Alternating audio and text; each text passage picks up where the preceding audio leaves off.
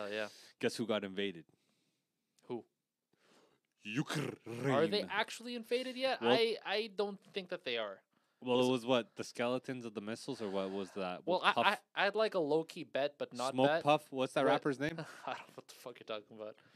With Doctor Evil, I had a bet. Well, like it wasn't really a bet because we didn't like finish off terms and shit. I owed that motherfucker $5,000 in 10 years. Jesus Christ. For last 10 years, I haven't paid him in golf. Oh my god. What the fuck did you bet him? Huh? What did you bet him? Like money on golf. We're paying like On golf? yeah, it was like putt putt go. And you bet him $5,000 on one round of golf? Yeah. Christ, Yeah, 18. I was like, I'm not gonna pay this motherfucker regardless. you're special, man. I got my first pistol then too. I remember. One day when this guy gets married, you can give him 5 G's. But like, here's your bet. Done. Yeah, I killed two birds with one stone. That's exactly right. Boom. Yeah. Well, I guess 2 birds, 1 stone here. Ukraine, Russia. I don't know, man. That shit's fucking weird because there are a lot of rumors about people. Actually, not even rumors. Reports of Russia lining up troops around the Ukraine border, like 150,000 deep. Yeah, bet. And then other reports of them pulling out, and then now apparently they're saying they're on. I heard what's that fucking the UK Prime Minister Boris, Boris our boy Boris. He said Ransovich. Russia is gearing up for World War III. He said this. Yeah. Prime Minister of the UK is saying this. So Maybe they know something though, huh? I don't. Maybe they know something that we. Nations of the heart, okay? A man that's very driven towards success. Mm. If it's not if you're not limited by your heart, I would say Ritalin or Adderall with the combination of testosterone, you're gonna take over the world if you're smart enough. Really? Absolutely. It's like the kind of focus where people only have 1 or 2 of those a lifetime. Where somebody sits down and they're like, okay, I got to change my life up right fucking now. I got to do some Adderall and do some testosterone and really change this thing up. And that's that feeling. It is unbelievable. But you're also running your heart rate at like 60% all the time. Yeah, I don't know about that. That sounds kind of dangerous. It is dangerous, but it's also kind of like a limitless combination cocktail. Well, Limitless is based off of Adderall. yeah, like Adderall, Ritalin, that whole thing. But it's not like that, right? It's almost like fantasized. It's I've done Ritalin. You do get focus based, but you still like you're still deprived of absolute focus. And what I mean by absolute focus is like it is a movie like based because like Limitless was the whole idea of basically the super drug that takes all the benefits of Adderall and Ritalin and none of the side effects. well, that doesn't exist, right? Obviously, well, it's a fucking movie. Although in the movie there were still some side effects. There was a lot of side effects. One of them was if you didn't get enough sleep or eat or whatever, you would basically like black out and like do fucked up shit. That was like one of the huge side effects. And Not then do fucked up shit necessarily, but you would skip in portions. Yeah, of but you would do consciousness. fucked up shit. He like No. It's that he would lose consciousness abilities where he would. that's what I'm saying. have He'd black blinks, out. He'd black right? out. But it doesn't necessarily have. He killed that one chick, right? That's what I'm And they saying. The just fucked skipped up over that. shit, dude. That's They what I'm just saying. skipped over that. The other side effect was it'll make you sick, like physically ill. Yeah, there'd be withdrawals. But that's why he said, so he's like, as long as I don't drink, don't do coffee, eat, and sleep, I'm good. Imagine if you had a drug that actually did all that shit. Fuck, that'd be amazing. If all you had to do is like eat healthy and Hector, sleep. imagine me with my testosterone levels running on 3 hours of sleep like I'm running on 10 hours of sleep every day. Think about the productivity level. The whole like running. I'd be fucking making that on anyone would be $800. fucking lit. Anybody. If I could do Anybody. that, if I could run on 3 hours sleep like I do on like 9 hours sleep, holy shit! Holy fuck. Watch out, world. You're getting a Rolls Royce next month, sir. Yeah, I'm like fucking Jesus, man. Building cities, fucking making companies. Like it's You're a it's carpenter, a whole plumber thing. by day, and you're a fucking software developer teaching ML Dude, by it'd night. be- What's good? That'd be nice. Coming for your throne. Yeah, right? Actually, that reminds me. So we had a user submitted question, Right. a viewer submitted question rather, and it was about this idea of like potential, like human potential. Are you So- switching us? Yeah, I am. Okay, good. So human potential in the sense of like, do you feel that people are predetermined to get to some kind of potential ceiling, or there's a way, or that progression happens like another way, like it's taught or trained or like brought up in that sense. I think everybody has the potential to exceed and be one of like the 1%ers. Mm-hmm. But I feel like I ran through some numbers here and it's a little bit interesting. Okay. What do you think the amount of people in 36 million people have make 10 to 30 million dollars a year? What do you think? What do you think the group population Sorry, amount how many people? out of Well, what's the- 36 million Yeah. So in that Canada. make in Yeah, Canada that make 10 to 30 million dollars a year? Percent Net value or amount? amount. I would say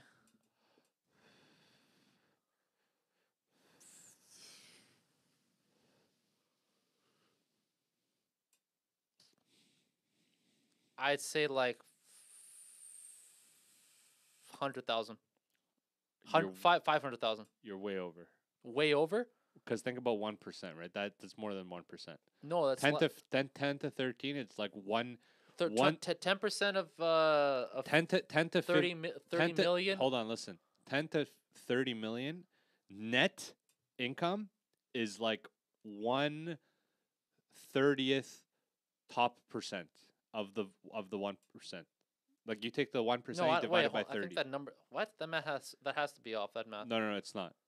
Because the top 1% at the 25 age group is $471,000 net What about income. older though? So averaged out, net 1% Yeah. is $1.4 million. Okay, so in that case, I'll shrink my number down to I'll say 5,000. Okay, it's about 11,000 people. Okay, I was gonna say 10 first. Oh, damn. Okay. Okay, 5. All right. And an interesting fact that I read about this is that those guys were 80% down in income of net income 20 years ago. What do you mean? So they were down like, okay, if they're making $10 million now, Yeah, they're making $2 million I 20 see. years ago. I see. Okay, so the transition was a climb. It wasn't like a Yeah, yeah. drastic going up, right? It's kind of like building subscribers. Right. It's the long game. And these guys are putting in, it's who wants to put in 70 to 80 hours a week on your craft, whatever that craft is, whether it's Bitcoin, whether it's selling off Amazon, whether it's doing a startup software, whether it's being a mechanical operations manager, whatever it is, it's putting in 70 to 80 hours for the last however long, 10, 20, 30 years. And it's really that. Now, out of those who have the opportunity to climb up into that kind of category of making $1 million, right? Net income is very rare to have $1 million. Like how many people I know of all the crazy suspect low-key shit I've done in my life, Yeah. I know maybe 3 people that make through illegal activities Yeah. that invested at least 10 years into the craft that make $1 million net income. Mhm. So it's not many people. If most people I ask, they don't know anybody that age, that kind of value to them. Right. Now, what's interesting about this is that if you spend enough time in the right category with the right amount of money, you do have the opportunity to surpass these things. However, what is holding you back, right? That's the great question. Is what is holding you back from turning yourself from an average person into something like this? And what it is giving up basically your 20s and 30s. It's honestly The thing that. is, okay, hold on, because this is now deviating from the original question. Because what you're getting now into is like financial and like social success, which is hard to control, because the thing you mentioned about the whole like 70, 80 hours. There's people who will do that for years on end and will never advance. Yeah, that's where the opportunity matches the hard work, right? Yeah, exactly. That's actually a good point that you mentioned. But the original question, I actually kind of changed the phrasing.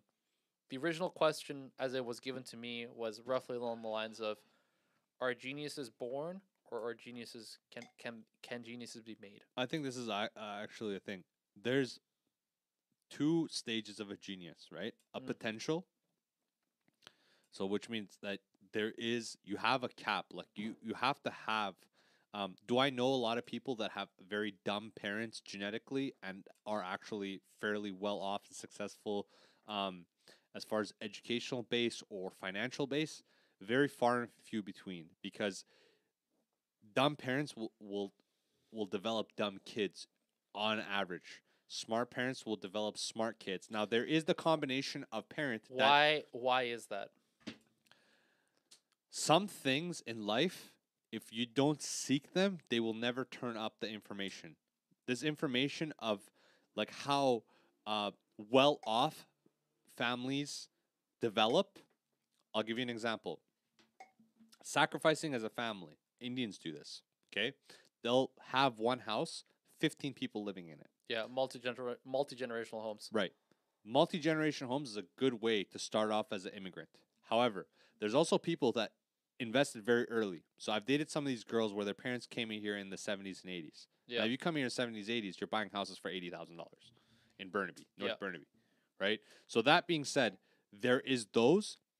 However, the opportunity and the hard work of immigrants coming here in the last 10 to 15 years and having these opportunities to pass on to their children, being one of the children, it is doable. However, the only key to it is your parents, in order for you to match the genius and that, would have to have that transition period somewhat in their life. Either buy a house, sell a house, buy a couple houses, sell a house, have a financial independency other than an employment. Because employment, honestly, I don't think will create geniuses.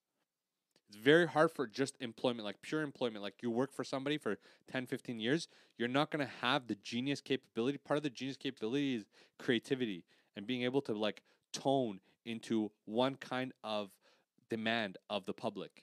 It's very, very hard to see that if your parents haven't done it. It's very hard to deviate away from that, right? Especially in this market. And as we age... So then what is your contention like to what develops genius?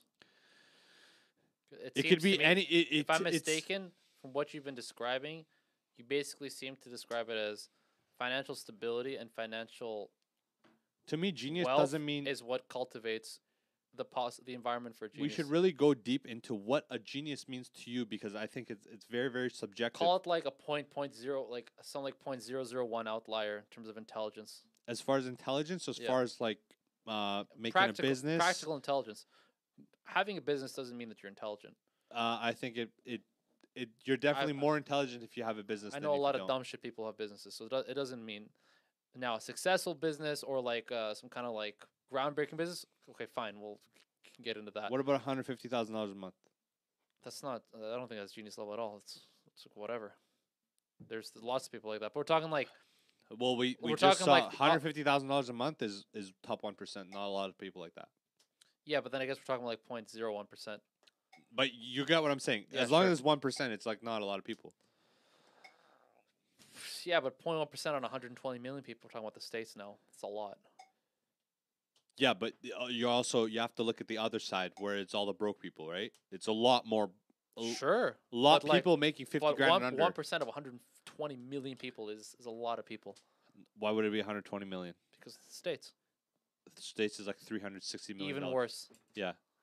No, you do. I'm not saying worse, that right? thing, but I'm saying it's just a ratio thing. The ratio is the same. So okay, it's fine. Like, okay, let's not deviate too much. The original question was, do you think geniuses are born or they're developed or they can be developed? I think there is...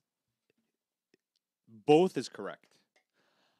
The only difference between a true genius and somebody who isn't is honestly luck of the draw. You need the time, the effort, the opportunity to gather everything, and the person has to be ready to put everything into place to become that genius. Listen, it's true. Success is a factor of a lot of things, and you've actually touched on quite a few of the people that study this shit actually look into. So when people look at, why did certain people develop the way that they did? Like why did Bill Gates become a $120 billion, billionaire, but then somebody who had very similar capabilities like him didn't? Like what made him so fucking special? Or like any of these like big name mainstream people, so like your Elon Musk, your fucking Jeff Bezos, your Zuckerbergs, all these people that have done big things worldwide. Why did they and why did not somebody else who was just as capable? Are they truly that special, or was there something else? Are you recording? Yeah. Okay. Great. One of the things that people keep mentioning over time when they look at this kind of stuff, because they've looked at it now and in history. So like, why was Rockefeller? Why was the Rothschild? Why was Getty? Right? Like, why those people, were they really that fucking special, or was something else? a big, really big factor into all of this, opportunity. Yeah. Opportunity, like the luck Yeah. side of things. So it's, I think, what was it? Someone described success as like the right combination of opportunity and preparation. Yeah. I've heard that before. That's what that is, right? Right. The whole genius when it comes to like intelligence born or developed thing was interesting because when the question was asked to me, I don't think I actually had a clear answer for it, but it did trigger a memory where I saw that someone actually had this question. Someone in the scientific community had this question. They're like, can we develop a genius? Or is it just like born? Like if you're just an Einstein, you're just a fucking Einstein. Like whatever, either you are and you aren't. And they actually decided to test this theory with their own children. The guy was a scientist. I think it was like, I don't think he was a psychologist. I forget what he was, but he's like, he told his wife, "Listen, let's make our next child a case study. Let's see if we can develop a genius. We won't know what their potential is because they're not born yet. They're not even conceived. But the next time we have a child, let's try." And they ended up training a Down syndrome kid. the greatest women's chess player of all time. But IQ doesn't always in chess doesn't mean. It's really big. But I know guys in prison that have very low IQ can't read. They're not going to be a world champion in chess. No, but they will like they are top 10%. Bro, we're talking about like 0.0000001. Yeah, but if you take that kid and you give him those parents that are going to train him, he might be that. This was the theory. Is that their theory was they could develop a genius. That's what I'm saying. That was their contention. I think, and so they tried and they did. However, it's so hard to make this study like world. You can't, because how many times you can be able to do this kind of study? How many times are you gonna get parents to give up their child? No. The and better, be like, all right, we're gonna develop all children to be. You know what I mean? It's a hard thing to like prove, but it was cool that they tried. The better way of testing that would be those same parents would have to go raise other kids, and in a lifetime, that's almost impossible. Like how because you have to have the same circumstances. So the other kid, like some African kid that has the potential, has to come live with those parents in that same house, go through the same processes as that other kid that did the chess stuff. And that was their theory, is that they could actually do it with anyone. If that was their I would contention. imagine it would be pretty close to something like that, right? I would think that everybody has, as long as you have a medial IQ, you have an average like median IQ, I would imagine that you could potentially, go through these loopholes and do it. It's crazy. I still remember her name. I'll look it up right now. Judith Polgar was born on the 23rd of July in 1976 in Budapest. Polgar and her two older sisters, Susan and Sophia, were part of an educational experiment carried out by their father, Laszlo Polgar, in an attempt to prove that children could make exceptional achievements if trained in a specialist subject from a very early age. Quote, "Geniuses are made, not born," was Laszlo's thesis. Wow. He and his wife, Clara, educated their 3 daughters at home with chess as a specialist subject. Laszlo also taught his 3 daughters the international language Esperanto. They received resistance from... What's Esperanto? It's I've actually heard about this. It's the first human-developed language of modern times. Wow. Yeah, it's pretty cool. Not many people speak it, It's but it's pretty cool. That's like the oldest language, no? No, I mean, it's one of the newest. Okay, say it again. I said it's one of the newest human-developed languages of our time. And what kind of language is it based on? It combines like a lot of it combines Spanish, English, some like Asian languages as well. Is it Korean or no? I'll play you a clip of what Esperanto sounds like, and then you can decide for yourself. That's crazy. Esperanto. Learn something new every day. So, anyways, Judith Polgar, she became considered like probably like the greatest women's chess player of all time. And her sisters, grandmaster, and like it was crazy. Like they ended up developing the levels to. But let's be honest here. The best WNBA player is not even a bench player in the NBA. Let's be honest here. What's crazy about that point that you just mentioned is, she is, Judith, anyways, Polgar was the only woman to have won a game against a reigning world #1 player, and she has defeated 11 current or former world champions in rapid or classical chess. And it lists off like these are men, not women. So she's like. So is it common knowledge that men are better chess players than women? Yes. Okay. But here's the thing: people. The reason girls keep relationships ambiguous is because they want to test pilot. And what I've noticed is this, okay? And I just ran into this the last maybe 3 to 4 days, Hector. And this is very crucial. What do you mean? This is very, very crucial. There's always known as a hoe phase, correct? Sure. Generally, I might get some hate for this. This might be fucking the worst fucking thing I might say. Alert, alert. Yes. Fucking like... what I've noticed is this. This is a disclaimer here. If you're sensitive, don't listen to this. The girls that are usually popular in high school have usually lower IQs. And they go through the whole phase at a very young age. From what I've noticed, again, this is just my experience. And then what happens is the girls that were not really asked for in high school, but now somehow got some type of education, some type of status, whether they went through a diet, whether they, went to a shrink, got their confidence up, whatever it may be, shout out to you. I'm not hating. Well, bring me back. How does this tie into the ambiguous thing? Okay.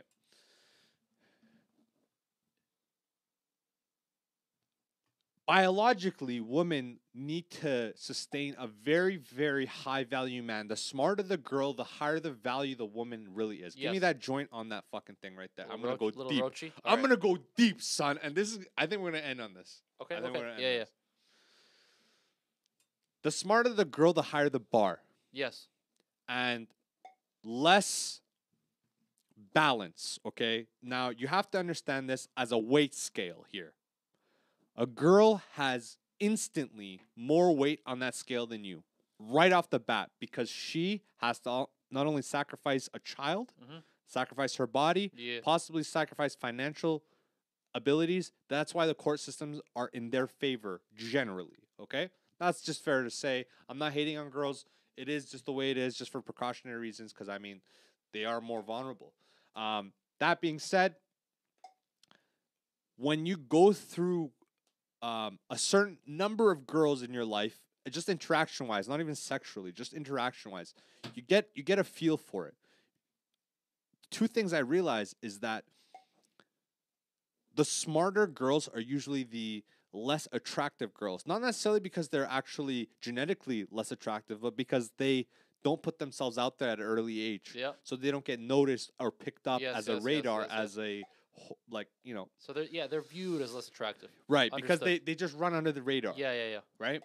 Then they blossom at a later age, right? And generally girls, genetically, start going down, they don't get the same attention, let's say, after 35. Usually, Yeah. Right? That's pretty generous. Yeah, okay, so let's just say 35 Yep. based on genetically, some genetics less earlier and some more. Now, that being said, the smarter ones blossom later. Now, the smarter ones are more ambiguous than the dumber ones. And that just makes straight sense because if you're more ambiguous, you are actually configuring the relationship that you need in order to have this child or have this family or have any kind of sustainable algorithmic, relationship between you where it creates an environment for production and more growth, right? Yeah. Double growth because there's two people investing in the same kind of lifestyle. Dumber girls are easier to accept you. However, it's actually harder to get the less attractive, smarter girl nowadays in 2022, I believe, than to get the good-looking girl that's not as smart. Now, that might have been a common ideology from back in the day, maybe from your experience. Yeah. However, I got to say, a girl could literally be going out with the guy. She goes on Valentine's Day with the guy. Yeah. The guy will let her drive his car.